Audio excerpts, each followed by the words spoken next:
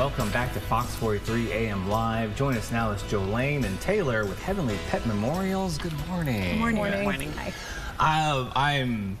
I'm excited to chat with you guys more about what you guys do over at Heavenly Pet Memorials. But of course, we were talking a little bit earlier. Still a little sad. It must be a rewarding but tough job for you guys. It is. It is exactly that, tough and rewarding. So we just hope that we help a little bit, you know, when families use us. Yeah, so. it's never easy when customers have to come to you guys. A pet has passed, Right. and you know, but it's great that you guys are here to offer that support to tell them, like, you know, here's what you guys can do, here's how you can honor them. So I do appreciate what you guys do and the need for you guys in the community. So I guess to start out, you know, what is it that you all offer, you know, customers out there?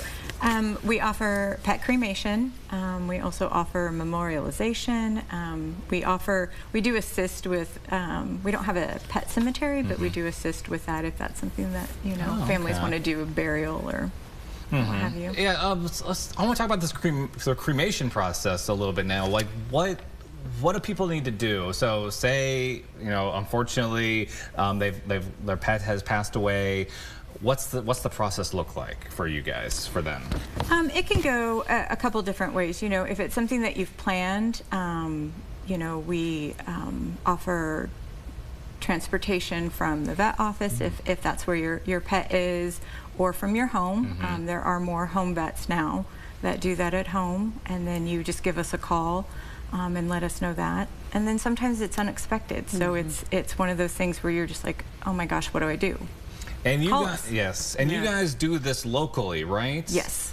I guess I'm unfamiliar with the industry and the process. Are there other places that I guess send off the animals, or what separates you guys from other kind of cremation and pet memorial type services? Yeah, so all of our services are provided here in Topeka. Once your pet comes into our care, they never leave our care until they are ready to come home, and you take them home. So, you know, a lot of places there's a bigger pet cremation in Kansas City, so a lot of them do send off to Kansas City. So it's important to ask your vet, you know, who's your cremation provider, where is our pet going, and if that's something that's important to you. So. Well, yeah, I think so. I mean, again, you've been with this you know, pet for years now. You want the best for them even after they've passed. Exactly. Yeah, and something I'm curious about are the keepsakes that you offer, like, because really these pets are part of your family, you know, and you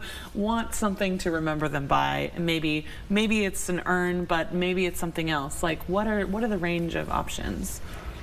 Yeah, so you know, pets are family. Their memorialization should be very personal to you and them, and so yeah, we offer urns, stones, artwork, jewelry that, you know, part of their ashes can go in. There's blown glass. I mean, the options are endless, and so really it's important, you know, to take your time, and that is something that can be done anytime. It doesn't have to be a decision that's made right then. Okay, so, yeah, that's great. So, yeah, we always encourage people to kind of give it some thought and make sure it's something special for you. So, yeah, I love the idea of incorporating them into something artistic and or creative. Like, that's something that gives you joy to look at. Definitely.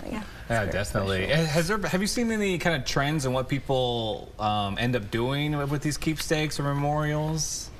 I think ink nose prints are becoming more popular. They say every ink nose or nose print is unique, kind of like a human fingerprint. So we've noticed that. So.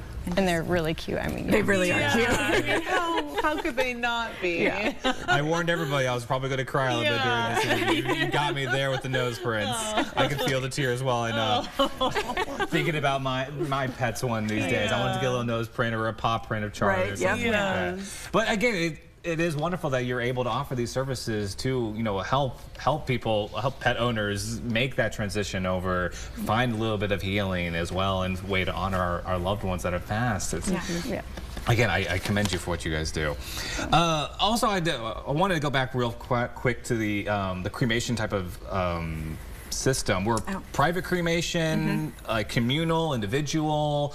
What's the difference there in how that's all done? So private is they are the only one in the crematory at the time.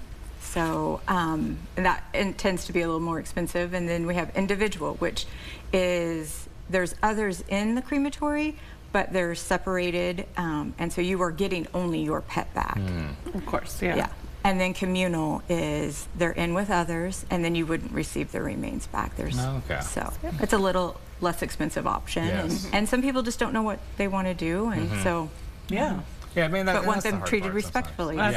Absolutely. Yeah, exactly. Yeah, that's what I think matters. as long as everything's done respectfully and just, again, whatever works to help someone make that transition over, because it's going to be tough. It's tough for everybody. It is. And the important part too, so we do have like an individual tracking tag system. So each pet that comes into our care receives their cremation tag number, and that kind of follows them through the process, so that ensures that it is your pet and only your pet that you're getting back. Wonderful. Yeah. That's also very nice. Yes. You know, so you hear horror stories do, sometimes, you do. so it's great that you're, again, just, you know, being respectful, doing your due diligence, and just making sure that everything is done nicely, comfortably, and everyone's ideally a little bit happier at the end. Yes. Right. Yes. Right. Yeah.